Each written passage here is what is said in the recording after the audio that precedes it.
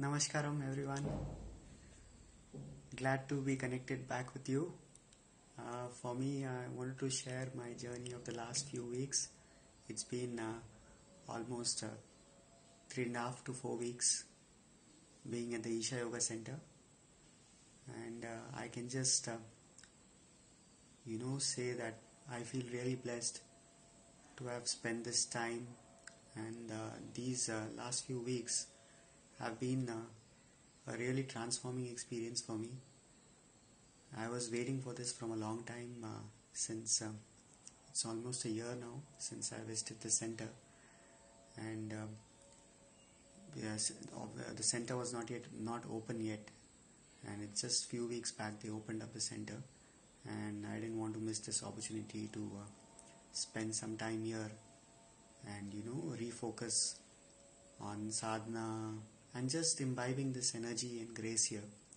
So it has been a phenomenal last few weeks, and I also had an opportunity to go into silence for 1 week, and I just came out of silence yesterday. So I just cannot explain what silence can do to a person. Just being in silence, being in your own company for a few days. So we teachers, we have the privilege of going into silence in Isha for 7 days. But even those who have done an engineering program, at least, I think they can go into silence for at least 3 days. Those who have done, silence program like Samyama, they can even do for 7 days, once in 3 months. So there's an option like this in Isha, where people can come and stay and go through a process where they'll give you a particular schedule to follow. Right from the time you wake up till the time you sleep, everything is decided for you, like what you need to do, so that you don't need to spend time thinking what you should do next. You just focus on yourself and you see how you can deepen your sadhana. So this is a phenomenal process, and I've been doing this from last so many years. I've always kept it that every few months, every 3 months or so, I'll spend at least 5 to 7 days in silence. So only since the last 1 year, because of the lockdown, I couldn't come. So I was just hoping, I could spend this time, and finally I got to be here. So this is such a beautiful process, because when you're alone, you have nothing else or no one else, to handle except yourself. When you're doing activity, when you're busy with things outside, you may think that the problem is with someone else or something else outside, and there are so many things you may try to shift the blame on. You may think that somebody else is disturbing your life, or your job is the biggest problem, or your boss is the biggest problem, or maybe your husband or wife is the biggest problem. Whatever you may be thinking, you may just think that something outside is the biggest problem, and it feels like, oh, if we didn't have anything else to do in the world, then we would just close our eyes and sit. But that's easier said than done, actually. If you really come and see and just try this and see whether it is really easier to do activity or just to sit doing nothing, you will see that most people will find that just doing nothing is more difficult than anything else. Because here you are, you are under the test of your own intelligence, and which is very severe. You don't have anyone else to blame. You don't have any other situations except yourself, and it just dawns upon you, the stark realization dawns upon you that all your problems or all your miseries, everything, the root cause is within you, and not within someone else, or it's not due to somebody else or something outside, but it's something which is within you. And this is harsh truth that most of us don't realize very early on. For some it may take ages just to realize that whatever problems which we are going through in life, the solution is within us, and the problem is also within us. So this is something, it's better that we come to a realization as soon as possible. As Sadhguru was mentioning, that there is no excuse for an old fool. You can be a young fool, it's still okay, because you still have time, you are exploring. but if you're an old fool, there is no excuse. So you should be able to go through this test as early as possible in your life, so that we can see what are the obstacles or what the challenges, and work on yourself to correct it. So I've always put myself through this test, and I constantly see how I can upgrade myself, or see how I can break my limitations, whatever they are. And this serves as a good opportunity for me to just spend this time where you're doing sadhana for almost for 24 hours a day. It's like, everything is sadhana for you, whether it's practices or going to the hall for dining, or just walking, or being in the temple or in the pond, or wherever else you're doing, whatever else you're doing. The idea is that you use everything as a period of sadhana. And even in terms of yogic practices, you spend over 10 hours doing yogic practices. So it's an intense period of cleansing and purification, where you can just look within yourself, intensify your energies, and see what are those little things which are holding you back, and which you can clear, so that growth happens for you inevitably. And it happens at a pace which you want, which is generally when you are outside and you are caught up in many situations, you may see that the growth happens very slowly, and you may get caught up in the same situations over and over again. But just being in silence for a few days at least allows you that opportunity to look outside, to just see whatever situations you are grappling with, and just see if you can create a distance. And sometimes you will see, if you just create a distance, then everything becomes so clear, and the solution also appears so imminent and clear. So for me, last few weeks, just being here at the center, and also especially this last week being in silence, was something phenomenal. So many things which were holding me back, and I was struggling to break through. Just in the last few weeks it's happened, especially in the last 7 days of silence.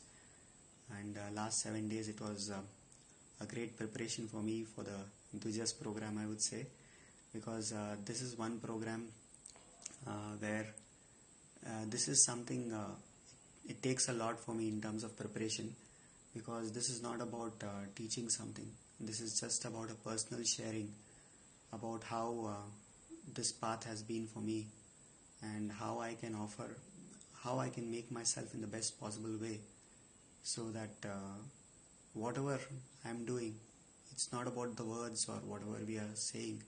It's just that something else impacts. You leave a different kind of impact. So for me, always, whenever it's a program, I feel the most important thing is to prepare myself, to work on myself, to upgrade myself. Because if that happens, if there's something which shines through, then anyway people will be impacted. So that has been the biggest preparation. And so last few weeks has been a tremendous boon for me. I'm looking forward to the program starting now. In a few days time, we'll be starting from Thaipusam, which is coming up in a few days, which is a very auspicious day for spiritual seekers.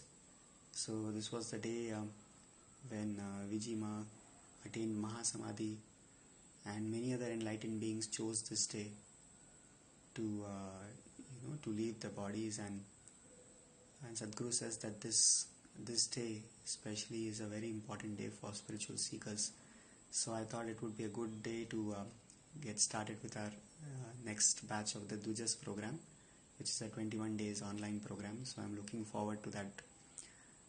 There could be a lot of changes, because the program is not about a particular teaching, or not about something which you have to learn about. This is just about my personal sharing, I would say, more so about my journey as a seeker, and what are those roadblocks which I faced and which I was able to overcome. And I felt that if I could share this journey in different ways, in terms of different tools which were helpful for me, or things which were useful for me, if that can be shared, it could be helpful for many spiritual seekers. So definitely a lot has upgraded since the last edition, which we did in September. The first program we did, it was from September 3rd to 23rd. So it's been almost 3.5-4 months.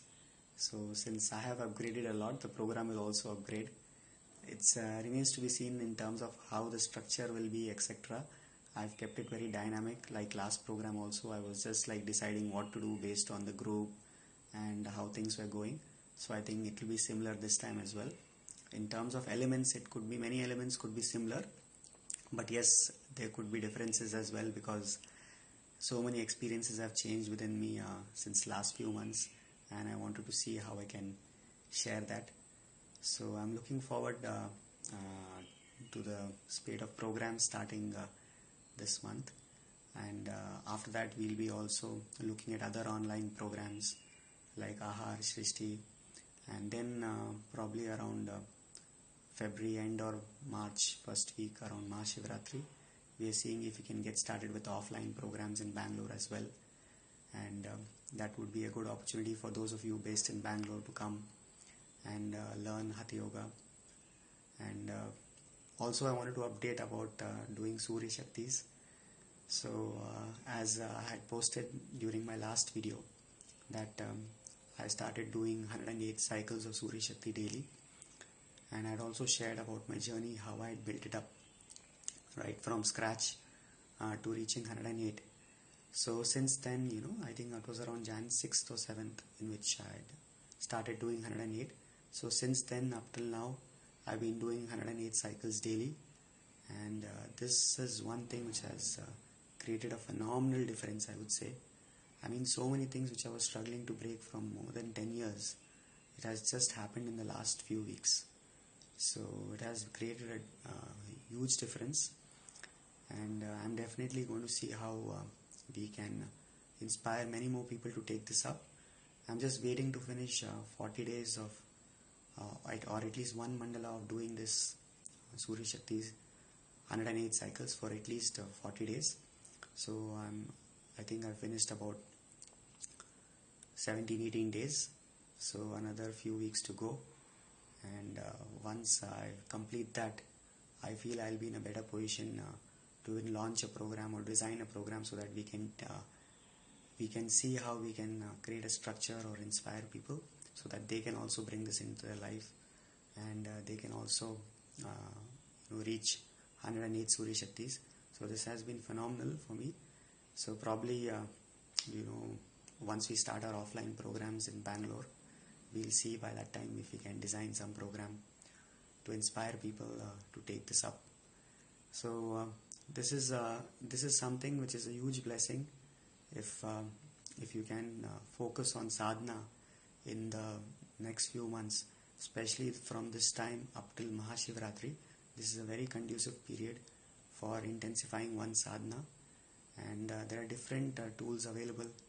For example, there was this Bhairavi sadhana which is going to end on Thaipusam for ladies, and probably a few more days later for men. So I hope many of you would have taken up this sadhana. That is something which would have greatly enhanced your receptivity. And for gents, there is also Shivanga sadhana which is coming up. I think the initiation is again on Thaipusam, so that will culminate on Mahashivaratri. So that is also a very powerful process. So please see if you can make use of this, make use of whatever tools are available. There's something called as Mahashivaratri sadhana also, which I think they will launch just before Mahashivaratri.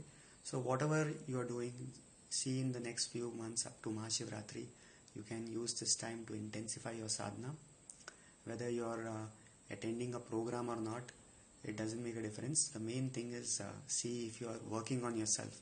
If you need the program to intensify your sadhana, that's great, that's fine, you can make use of the tool. Otherwise, if you are already learned many practices and you just want to see how you want to intensify or take it to the next level, then use this time, the next few weeks, and make use of this time and grace to grow within.